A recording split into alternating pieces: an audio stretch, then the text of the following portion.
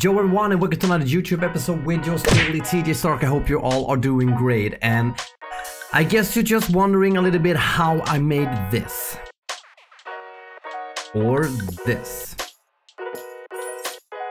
Well, today I'm gonna guide you through Wondershare Filmora how to do a pretty nice but easy FPS gaming video.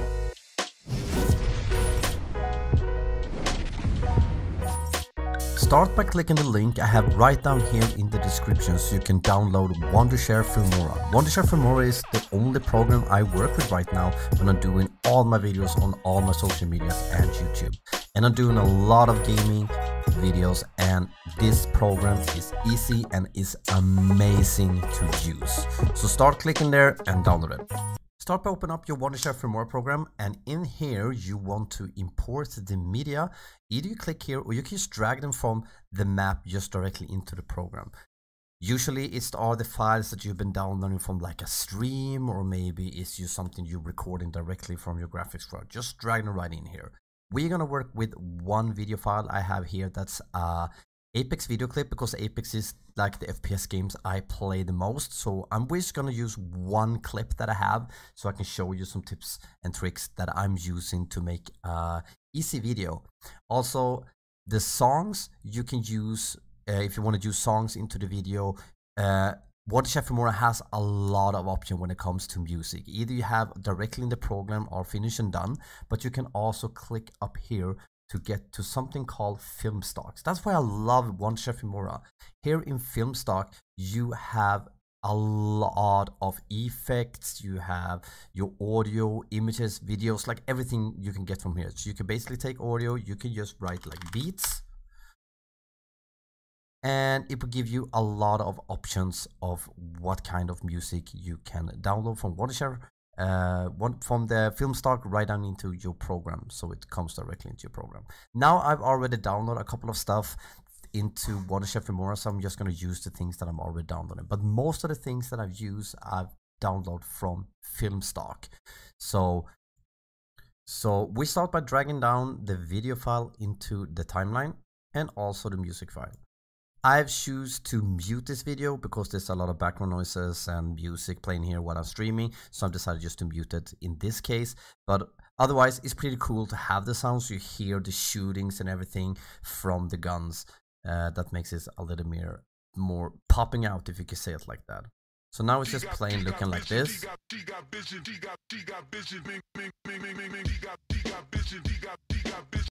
Pretty boring. And if I drag it here, I can see in a fast time lapse what's going on. And in an FPS video, we want stuff to be happening pretty fast. We want the video to start somewhere around here. So I take Control B to cut it, and we take this away. Just click delete. And we work with it.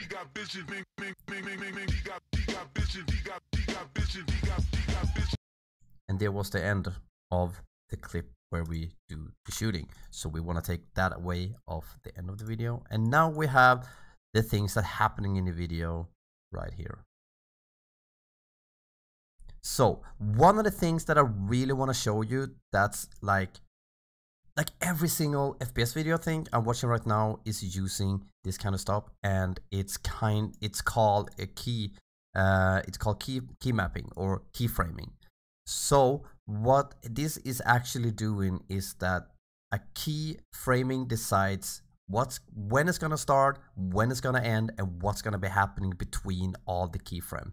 So I can basically choose anywhere on this video, and we want to choose just right before we shoot here. Just gonna zoom in a little bit. I'm gonna start mapping out one keyframe. You're gonna see it comes up a little dot here. And on this dot, you can decide what's gonna be happening at exact this moment of the keyframe. So either I can zoom in or I can zoom out. So we're gonna start putting out that. This is just a keyframe in the beginning that's just gonna be putting there to show that nothing's gonna be happening, but something's gonna start here. So what I wanna do is I want something to be happening when I'm shooting. That's gonna be around somewhere here. And this is where it's happening again. Here I want to put another keyframe where the shooting happens. I want it to zoom in. And when the shooting is done, kind of like there, I put another keyframe. And what's going to be happening here, it's going to zoom back into the norm right there. And now it's going to look something kind of like this, so you understand how the keyframing is working. That was a little bit too long. We're going to move this a little bit closer so we get a fast one, because the shooting is very fast.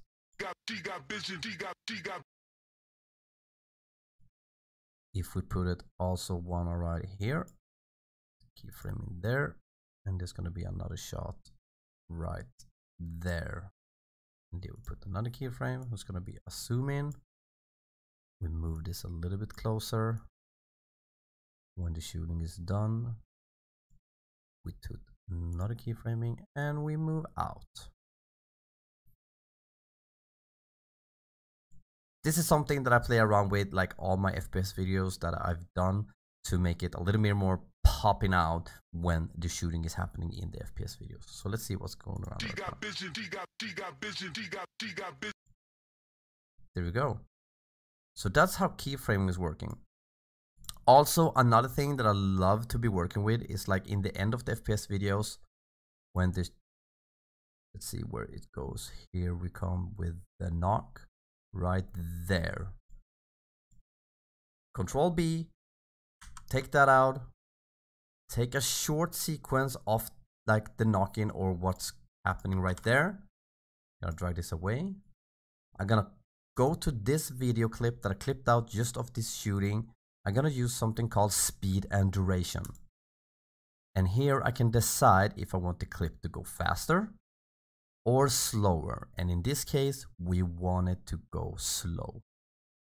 Let's put it in half.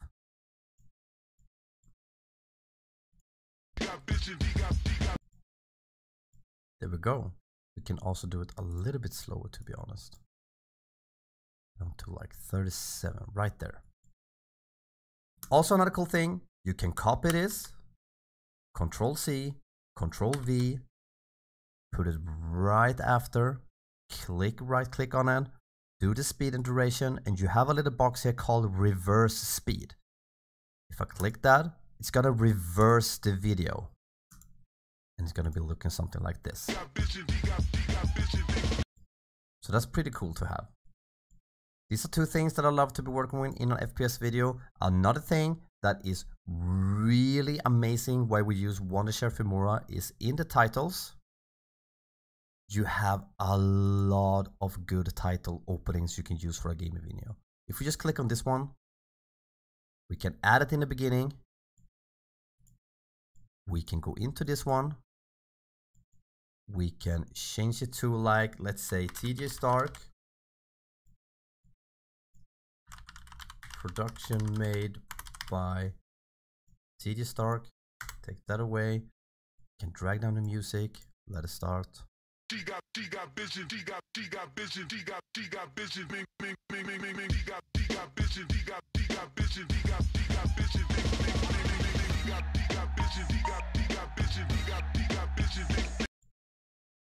Pretty cool, huh? Also, transitions. Be sure to be working with transitions. Transition is the things, how it's going to be swifting the scenes between the videos. I'm just going to show you from like this video here, from this sequence here. You can take one of those I like most, is like the orb or the warps. So if you double click them, you can see what they're doing. So this one is going to be transition into the other one like that. I can drag this down. I can put it in the clip, or I can put it over the both of the clips. And I can drag this back and forth of how long I want it to be.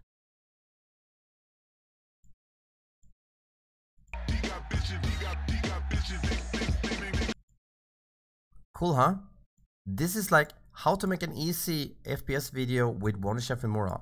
Thank you everyone for watching this video. I hope you learned some stuff. Don't forget to comment, and also don't forget to hit that subscribe button if you like what you see, the thumbs up. If you dislike what you see, thumbs down.